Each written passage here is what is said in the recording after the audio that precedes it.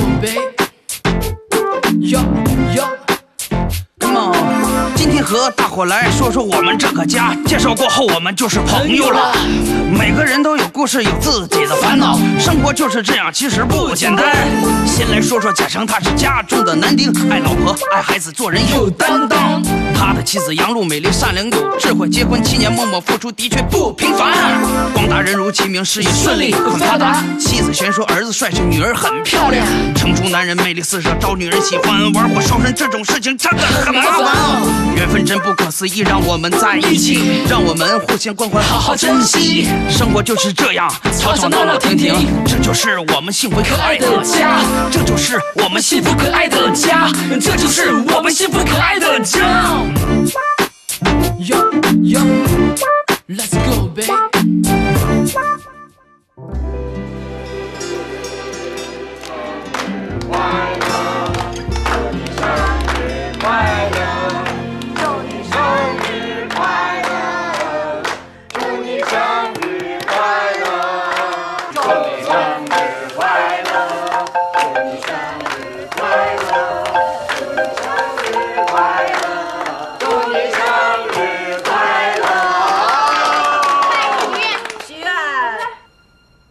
现在啊，好，那我知道了。来，大家一起切，哎，一起切。行，先这样吧。哎，怎么了？不是公司来电话吗？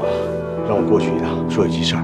有什么急事啊？不是请好假了吗？是啊，这突然来的电话，你就不能对你的公司、对你的工作说一次 no 吗？那怎么行呢？那就能对我和孩子说 no。不是这意思。孩子出生6年了，你给他过过1个生日吗？那怎么办呢？你说，又催来了。喂，好，好，好，马上过来。哎呀，真的没有时间了，我得赶紧过去了。什么时候回来？那我哪知道啊，这没谱啊。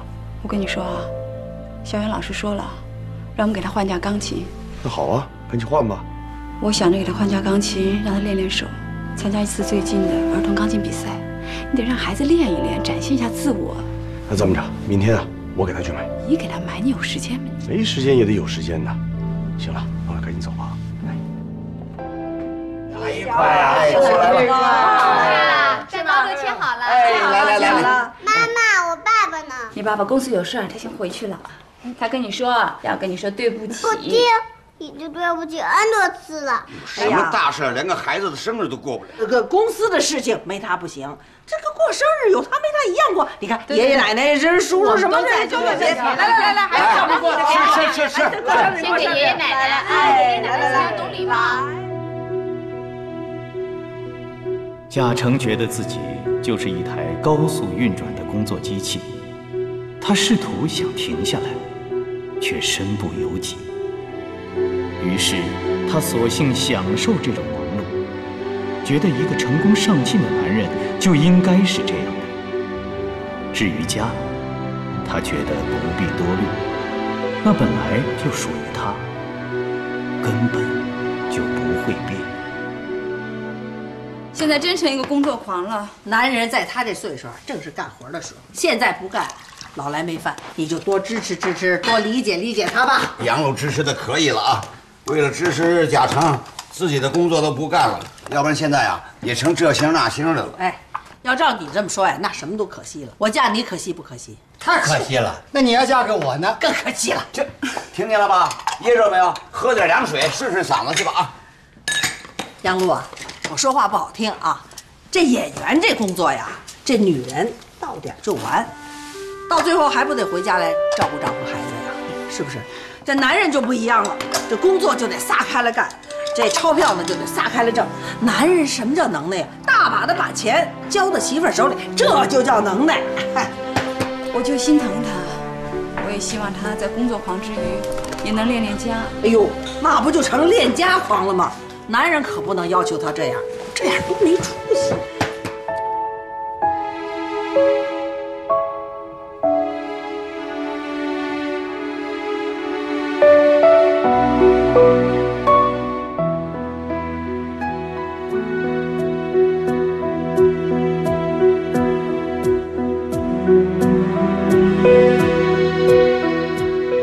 在这个高大上的办公室里，贾成必须奉命裁掉许多老员工，他们中的许多人和他并肩战斗了很多年，算下来，他们相处的时间比他和妻子和孩子还要多。他不愿意裁掉他们中的任何一个，可是这是他的工作，他不知道他们的未来会怎样，却还是要按照惯例安慰和鼓励，给他们灌输一堆自己都怀疑的心灵鸡汤。工作就是有快乐，也有无奈，有真心，也有谎言。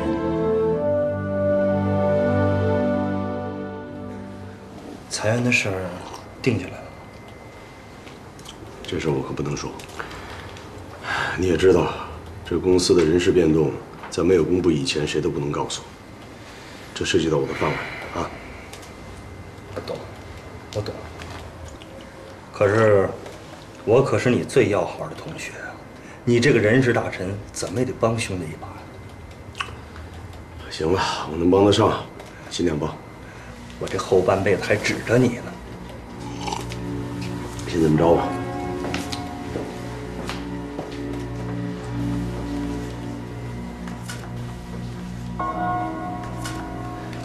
贾哥，我忙着呢。啊，你干嘛呀？哦，这个一点心意。我听说马上要裁员了，有些事儿你给我担待点啊。你要知道，在外企干活跟咱国企不一样，那是丁是丁，卯是卯，从不讲人情。再说了，真讲人情的话，那你爸和我爸是老战友，我照顾你也是应该的呀，犯不着贿赂我。你看你这说到哪儿去了？什么叫贿赂？我给嫂子买点进口化妆品。行了，杨璐的化妆品已经很多了，留给自己老婆用。嗨，我媳妇那张脸长得跟毛肚似的，她用这个，那不糟蹋了吗？哎，我说这样，晚上咱俩到海鲜城去，喝2杯，好好聊聊啊。哎，东，你了解我这个人，向来是公私分明。咱们在人家这干活，那是凭本事吃饭啊。你要这么做的话，我对你的印象就大打折扣了。这样，东西拿回去，好意我心领了。要是能说得上话呢，我就帮你说2句，行吗？好，谢谢。这给嫂子。不，拿走。你给，我就一点心意。走吧。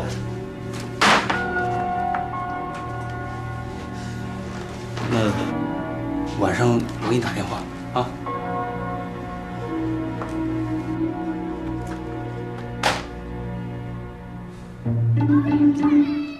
妈妈，今天爸爸给我买钢琴，对吗？对啊。他不会忘了吧？他怎么会忘了呢？那我们今天回去，一架又大又漂亮的钢琴就在我们房间里了。哇，我太期待了！来，拿着，进去吧。跟妈妈拜拜。拜拜，妈妈。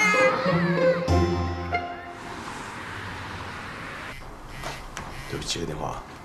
喂，杨璐，怎么了？你还在公司啊？我在公司啊。你可真行。哎呦，哎呀，对不起，我忘了，是给儿子买钢琴的事儿吧？那你下班了没啊？我还有事儿没办完呢，一时半会儿走不了，要明天吧。你别明天后天的了，这钢琴不买了。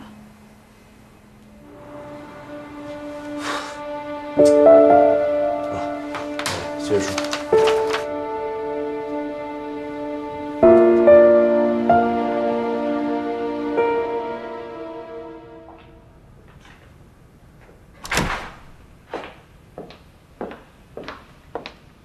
贾成，哎，贾成，嗯，怎么了？什么事儿？跟你媳妇闹别扭了？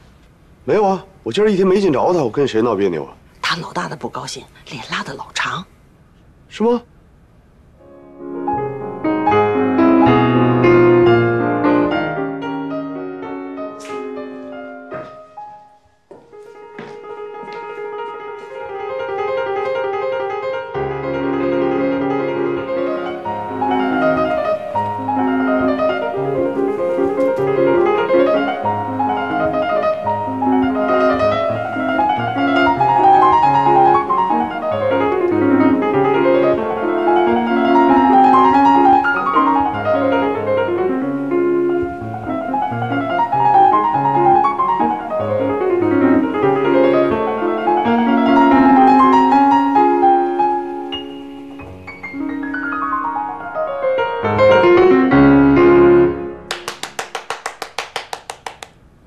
我儿子弹得真棒。爸爸，你什么时候回来的？我怎么一点都不知道啊？哎呀，爸爸看你在弹琴，所以我就……所以你就悄悄的去？对，悄悄的，静静的。你知道我刚才弹的是什么曲子吗？哟，这爸爸可真不知道。妈妈肯定知道吧？妈妈，告诉爸爸。工作狂想曲。行，那你告诉爸爸，什么曲子呀？肖邦的小狗圆舞曲。爸爸，你真笨。是，爸爸笨。不过爸爸这次记住了，肖邦的小狗圆舞曲。我和肖邦谢谢。谢我干嘛？因为你亲自给我买了钢琴，我才能弹肖邦的小狗圆舞曲。小远，过来，去洗个手，睡觉。明天还起大早呢。不可以再弹一会儿吗？不行。听话，去。忙得快，去吧。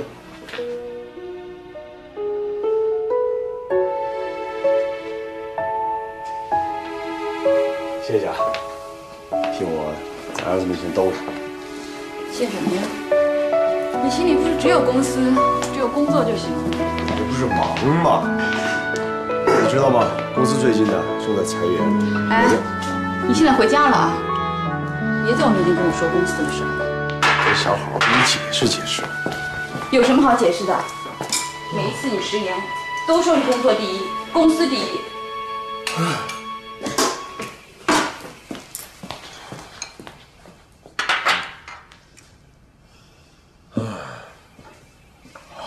你知道我为什么跟小远说这钢琴是你买的吗？啊？不是我想替你兜着，我是不想让小远失望。父亲是孩子的榜样，你这么一次又一次的食言，你自己觉得没什么，可是对于一个崇拜父亲的孩子来说，特别是个男孩，这是很不好的一件事情。他不知道你有多忙，他只知道你答应他了，他对你充满期待，充满信任。你别给我嬉皮笑脸的。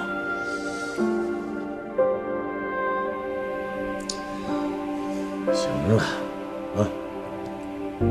哎，家里有啤酒吗？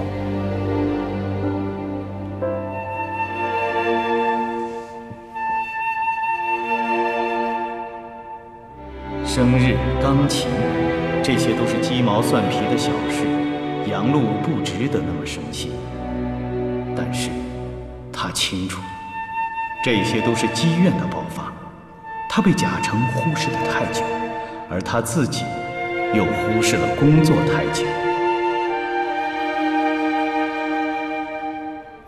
7年前，她是个最有前途的新晋女明星，现在，她是个每天做着琐碎家务的怨妇。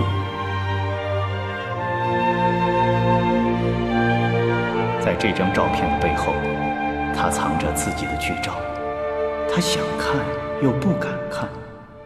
她经常梦见自己在片场，醒来却就得去买菜。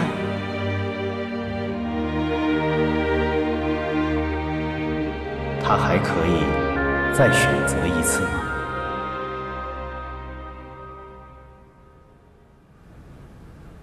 想出来拍戏，所以我带他来见见胆儿啊。孩子大了，快7岁了。别出来拍戏了，现在这摄制组和前几年不一样了，压力大极了。我说句实话，我都不想干了。等会儿你这话说的，你看看有什么合适的角色，你就给安排一个呗。他原来都是演主角的，现在这剧本你不是没看过，现在都定完了。你得看是谁导啊，你导的戏串一下，人家乐意。是您的戏无所谓，看有什么角色大家一块玩玩吧。对呀。哎，还有一个角色都不好意思跟你说，23场戏，有没有我还得看一看。对，张真那个角色吧。对呀。这挺好的，你让他先演着吧，大家都挺熟，大戏也舒服啊。是，那倒没关系，您的戏无所谓。哎呦，这压力更大了。你要不怕委屈，你就回去看看本子。好啊，谢谢胆儿。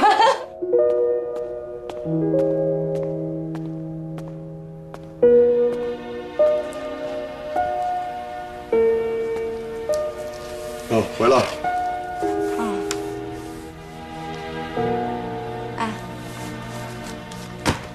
看看。什么呀？我刚见了一个以前合作过的导演，找我去演戏。你要去演戏？啊？怎么了？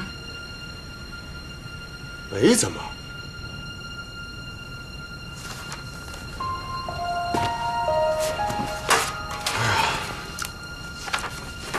演谁啊？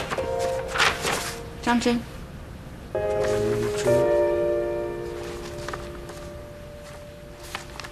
戏不多，串场的。那不就是大群众吗？大群众怎么了？没怎么。不是，我就不明白你为什么突然要去演戏呀？我总不能一辈子在家演个家庭主妇吧？哎，你有什么意见就直说啊。我没意见。瞧你这愁眉苦脸的，怎么了？被裁员的事给难住了？你说呢？你白天那议论了一上午，有我没看见的？哎，听说你找了一个如花似玉的女朋友，哪儿的呀？如花似玉谈不上，清纯端庄。差不多就把婚结了得了啊！别挑肥拣瘦的，挑到什么时候去？你别刺激我啊！你们家杨璐要长相长相，要身材有身材，怎么着到我这就差不多就行了。你真是站着说话不腰疼。你要是现在给我一个机会，我再结一次婚，你知道我找个什么样的吗？我找个日本老婆，默默无闻，任劳任怨，一辈子点头哈腰，除了是就是好。你非要他说话，就4个字：我听你的。娶这样的老婆才叫老婆。嗨，人杨璐对你不错啊，别得寸进尺。谁得寸进尺啊？我在外边赚钱是吧？给家里提供物质基础，他在家边闲的也没事儿，相夫教子啊。这叫相得益彰。再说了，得寸进尺的是他。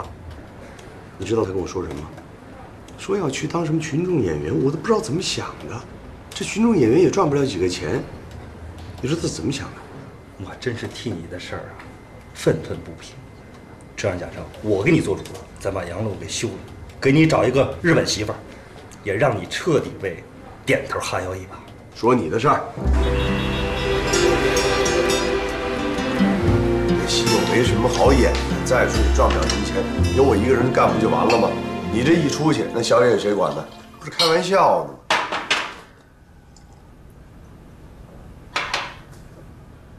嘉诚，小远今年多大了？5岁吗？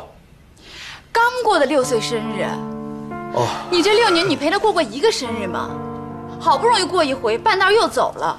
你爸的生日，你妈的生日，我的生日，哪个日子你是记得住的？是你自己说的你要去买钢琴，我在那一等再等，您说您忘了，你要不就别答应。你这样在孩子心里是个什么印象啊？您哪次说话是算数的？这不是因为工作忙吗？我这……嘉诚，我问你，是你干工作呀，还是工作干你呀？不是你……哎妈，怎么上来了？我这小点看孩子睡了没有？哦，睡了。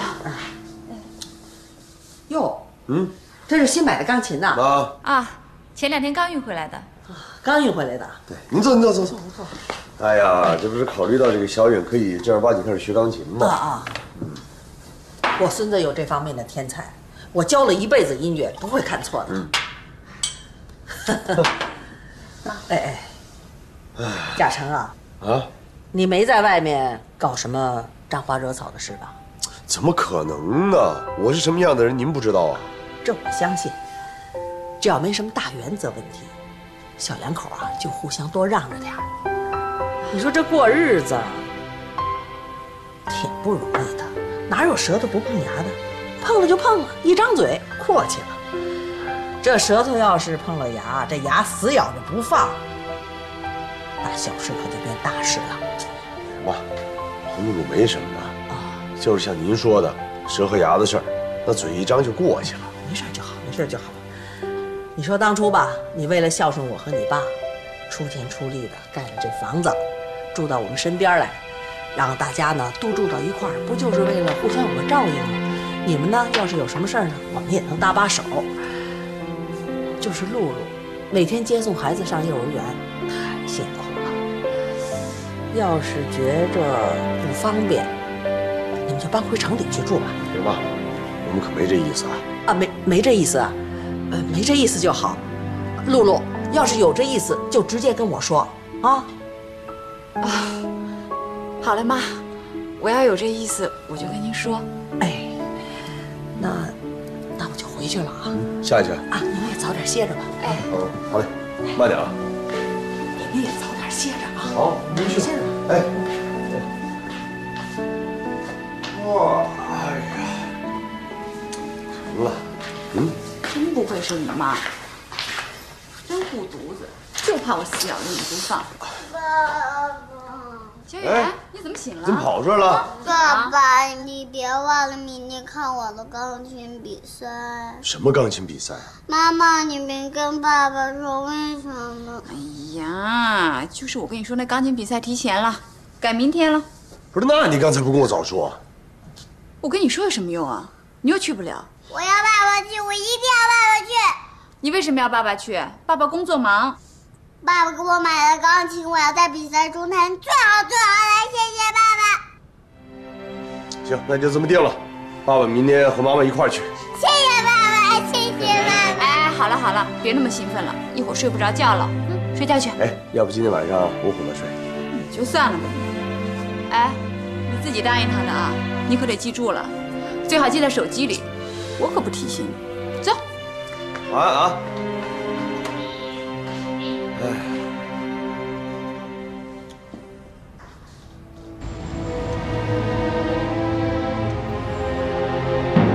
小哥，我听他们说，公司把我裁掉了啊！哎，你跟我说句实话。是，因为你业绩太差，连续半年，全公司倒数第3，我实在保不住你，对不起。你得帮帮我呀！你看咱俩是同学，我爸爸跟你爸爸又是战友，你裁掉你，我心里也不好受。但这是总经理的意思，估计一会儿开会就得宣布了。我跟你说，你一定得帮我争取一个机会。你看我们俩从小长到大，你对我们家的情况太了解了，我绝对不能够失去这个工作呀！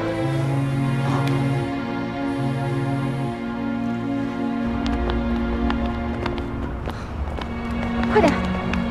总经理已经在文件上签过字了，板上钉钉的事，我有多大权力能够改变的？你就别为难我了啊！哎呀，贾哥，你一定得帮帮我啊！我求求你，你真的，你必须得帮我！这是干嘛呀？哎，贾哥，我求求你，你不答应我绝不起来！我求求你了！不是，你早知如此，何必当初？你既然这么珍惜这份工作，你早干嘛去了？为什么不好好工作呀？要是每个像你这样的人都来求我，我还有没有原则？哎，贾哥，哎，贾哥。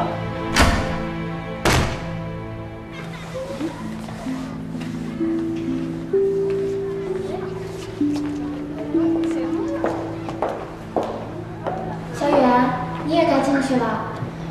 可我还要等爸爸。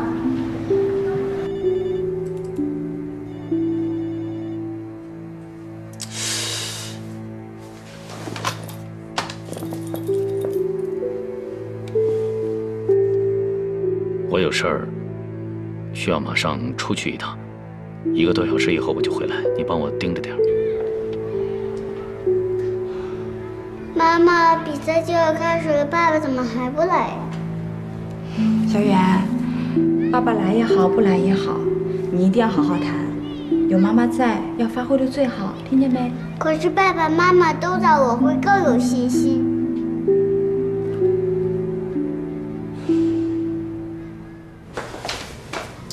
干嘛呀？小陈，你一封电子邮件你就把我打发了啊？宝宝，我真是爱莫能助，对不起了。你干嘛呀？不是我儿子今天钢琴比赛，我得赶紧走。嘉诚，我连工作都没了，你儿子还有钢琴弹，咱俩同学一场，你是不是太过分了？不是你不讲道理呀！我怎么不讲道理？你怎么就讲道理呢？公司不是我们家开的，我照章办事，我有错吗？再者说了，你想让我帮你说好话，你的业绩摆在那儿，谁都知道。你要我怎么为你说？我一条好的理由我都找不出来。要开始了，我们必须要进去了。那我给爸爸打个电话吧。我说了，我不提醒他的。可是我真的想要爸爸在。老公，你活得有点尊严行不行啊？我他妈就没尊严了，怎么了？不要打电话！你把我耍我，你别耍过来啊！我什么耍过来我？你也太没人情了！我告诉你，这个世界根本就不讲人情味儿，有本事不靠本事吃饭，没本事你别给我谈人情味儿！你要干嘛？你这谁啊？你为啥呀？我们行不行？走！我是有点尊严行不行？滚！好，你没有完讲，凭什么打人啊？爸爸没接。没关系的，小远，来，我们先进去，说不定等他到我们的时候，爸爸就来了呢，对吧？好吧。这种人真是，还敢打人！走，气死我了！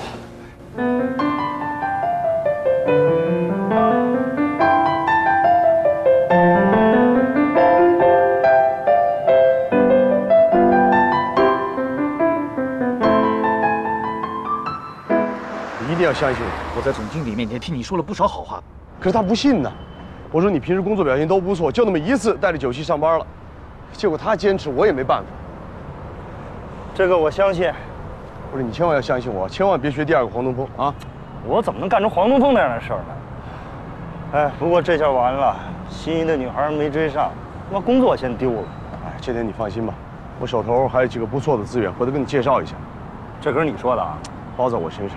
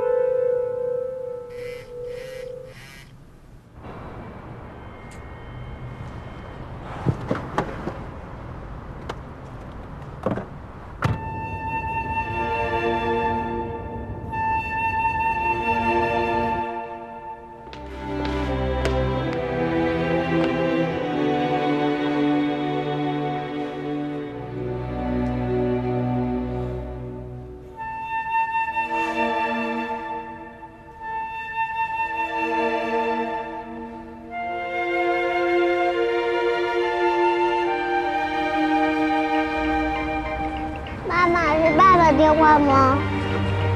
是啊。为什么不接？不想接。我和爸爸说话可以吗？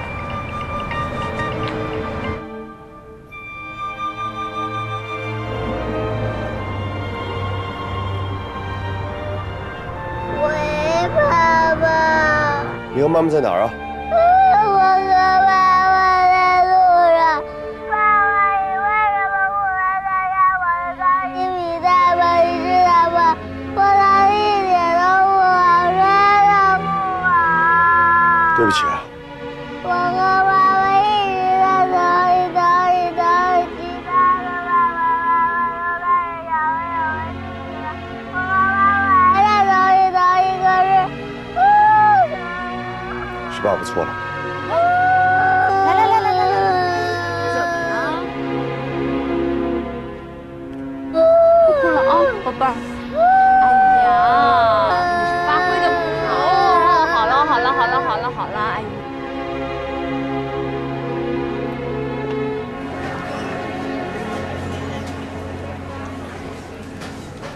妈妈，你也吃。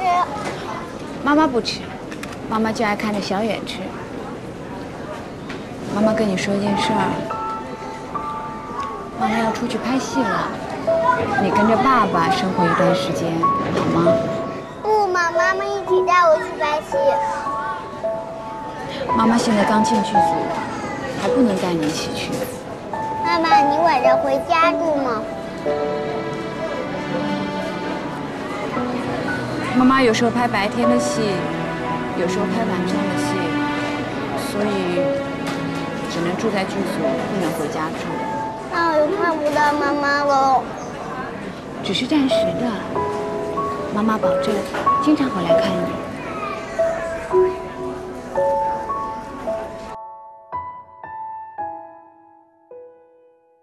杨璐并不完全能放心这个家，但是片场就像是一块磁铁一样，强烈地吸引着她。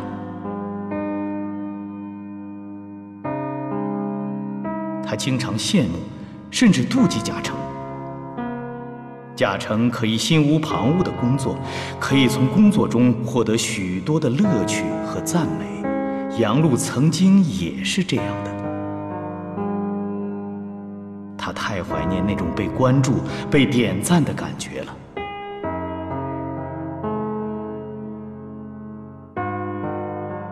在这一点上，她和贾成没什么不同。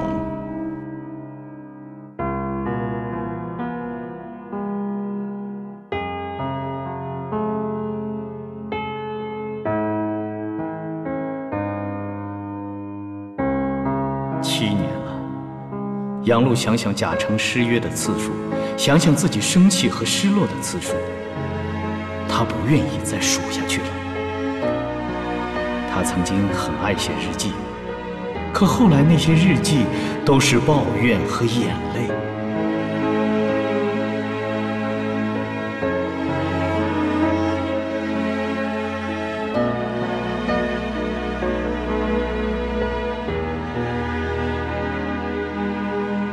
如果她在这个家里继续待下去，会不会变得更不快乐？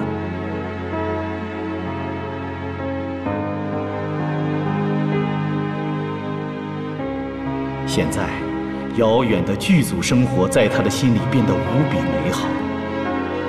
一个演员，无论他们的角色多小，亲友团也常常在他们的旁边加油助威。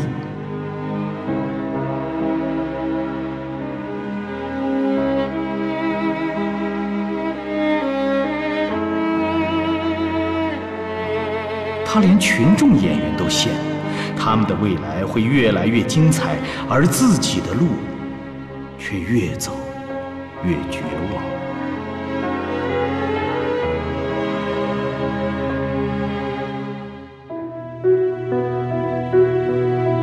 白天的事情终于平息，但贾成的内心并不平静。被开除的是自己，他会怎么样？一个熟悉的赖以生存的职业突然没有了，每个男人都会焦虑，都会发疯吧。男人要养家，要给孩子做榜样，要给老人安慰，必须成功，必须坚强啊！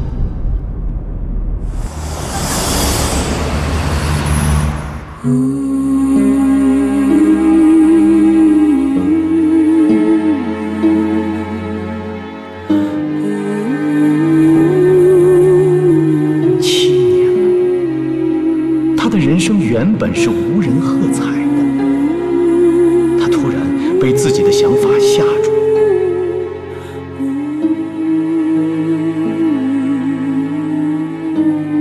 他有信心从配角演回主角，却没有信心继续演一个不快乐的妻子和母亲。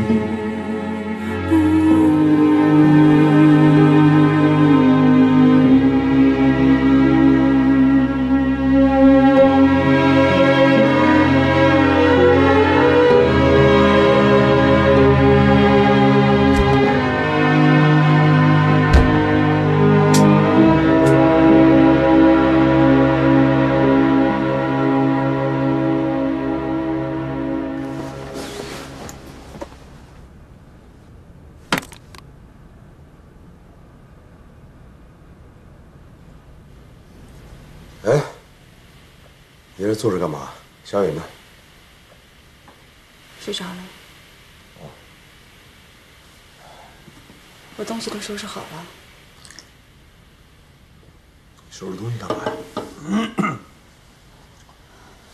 进组拍戏。你不就是演个群众演员吗？还用进组啊？是条狗都得进组。哎呦，不是这意思，我是说，不是你这意思，我和小远吃饭的问题怎么解决呢？满楼都是你的亲人，还能饿着你啊？我知道你在生我的气，不就是因为小远那个钢琴比赛，我没有赶上吗？你不是没赶上，你是根本就不在乎。我怎么就不在乎呢？我知道是我失言了，我不对，伤害了你，伤害了小远，可我把自己也伤着了呀。你小点声。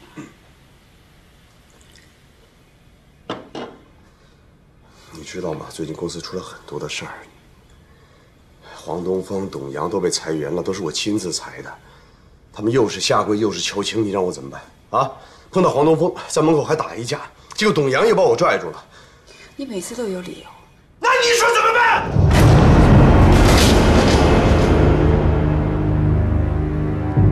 小远是个小孩，他不知道；你是个大人，你不懂啊。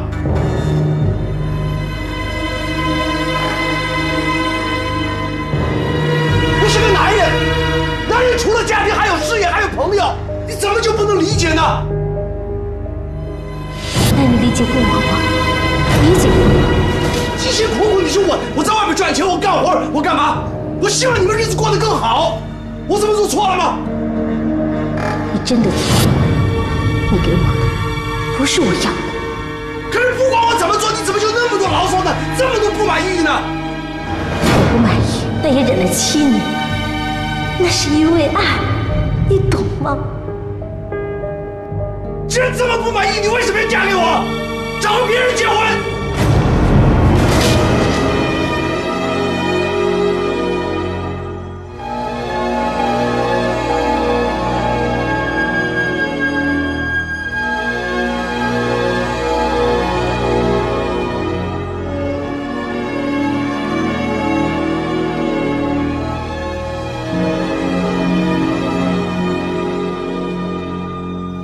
真是对不起你啊！我那么会无理取闹，那么不理解你。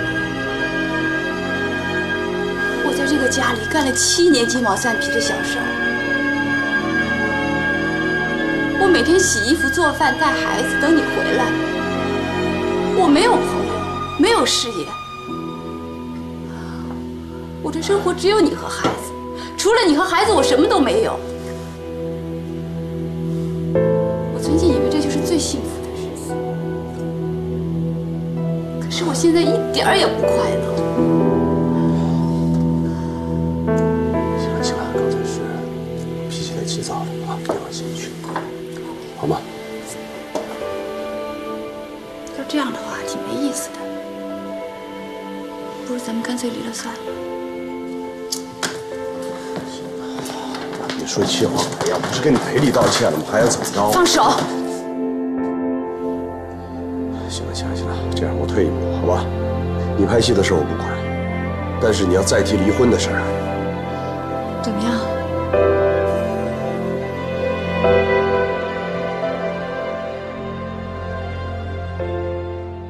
你走了就别回来。